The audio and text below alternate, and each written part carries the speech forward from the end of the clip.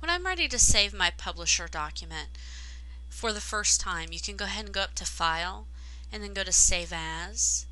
and then go ahead and select where you want to save it as, and then go ahead and name it using in the file name text box, and keep the .pub file extension. That's the file extension for publisher, and then go ahead and click on Save,